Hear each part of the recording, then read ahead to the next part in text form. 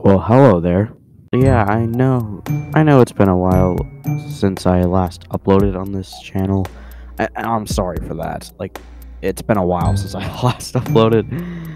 Yeah, I'm starting to get back into creepypastas, but I don't know when I'll, make another creepypasta. But for right now, to start off my new sort of creepypasta thing, these videos aren't scripted, sorry if I'm stuttering. But, basically, the way I'm starting it out is with this. Reading very bad creepypastas and just making fun of their awfulness. Now, please do not send hate to any of the authors of any stories on this little series. So, starting off, we're going with a Mario creepypasta known as I Hate You.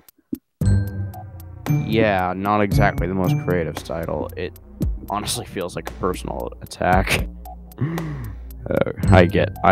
Wait, I just read way too deep into this. So yeah, let's begin.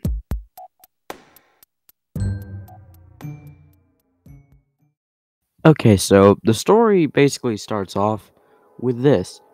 This isn't one of those haunted game stories.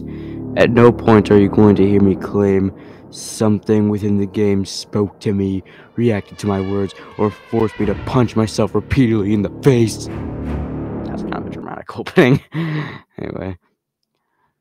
No, this isn't about a haunted game or a game doing something impossible, or even something it shouldn't have. This isn't about a glitch or hidden satanic message, and at no time did I phone Nintendo headquarters only to have my questions answered with hushed whispers or anguished screams. This story is about a game feature I don't think anyone else has unlocked. This game is decades old. I'm pretty sure everybody knows about the game and all its features. Anyways, that's it. No ghosts, no conspiracies. It might be a conspiracy. Just a secret we were all supposed to find. If it's a secret, how are we supposed to find it? But never did. Something that changes an entire generation's childhood and the very essence of a multi-billion-dollar franchise. I don't think it's gonna change everyone's childhood. I think they're gonna still look at the game the same, just find something in it creepy. I mean, how would a spooky thing hidden in a game change anybody's childhood? Seriously, author, come on. This is about what I assumed to be a previously undiscovered alternate ending to Super Mario World for the Super Nintendo. In 1996, I received my first computer as a birthday gift. You said this is for the Super Nintendo. Unless you're playing on an emulator or something. I've been on the internet before, had used computers before, but had always been in school or at a friend's house. This one was all mine. All mine. I explored the crude, prehistoric web of the time with great interest. I downloaded all sorts of prawn and even printed it out, which made absolutely no sense. Yes, that doesn't make sense. You're gonna get caught with it easier if you just print it out.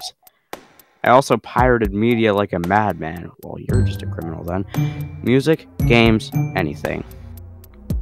Also, can I just talk for a second about how, this author at the beginning was just so melodramatic and based on the fact that he pirates things. And the fact that he makes him out to be this guy. This is like the typical creepypasta narrator.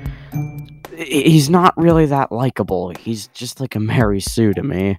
But that could just be me. This was where I first discovered Mario World. I'd never had a Super Nintendo as a little kid, so it was all new to me.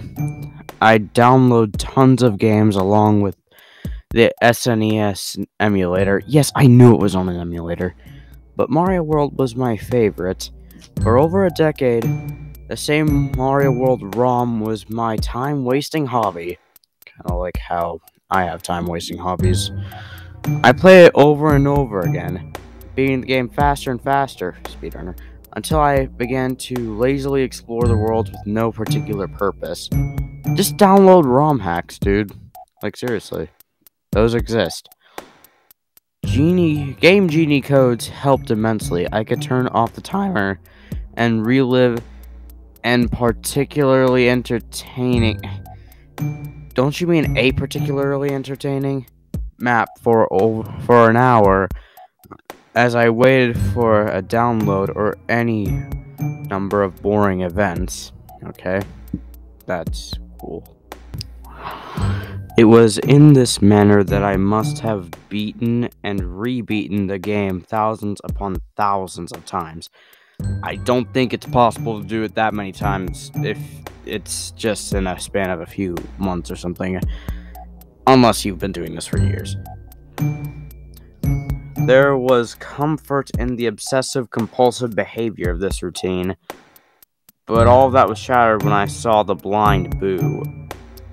Boos are ghosts, how can they be blind? The blind Boo, as I referred to it, was hovering over the exit from the sunken ship level later on in the game. I call it blind because it actually had no visible eyes. It was like someone had made a lazy ROM hack. I mean, this might just be a hacked game that you downloaded in the first place, to where this might have a random chance of happening. But I knew from years upon years of experience that this was a normal game. Again, could be a random chance of happening, dude. Who knows with ROM hacks? The blind Boo just hung there over the exit pipe, blocking it. I turned my back on it, but it didn't chase me. How could it? It didn't even see me. Then I noticed something else out of sorts. There was a key and keyhole misplaced above the exit.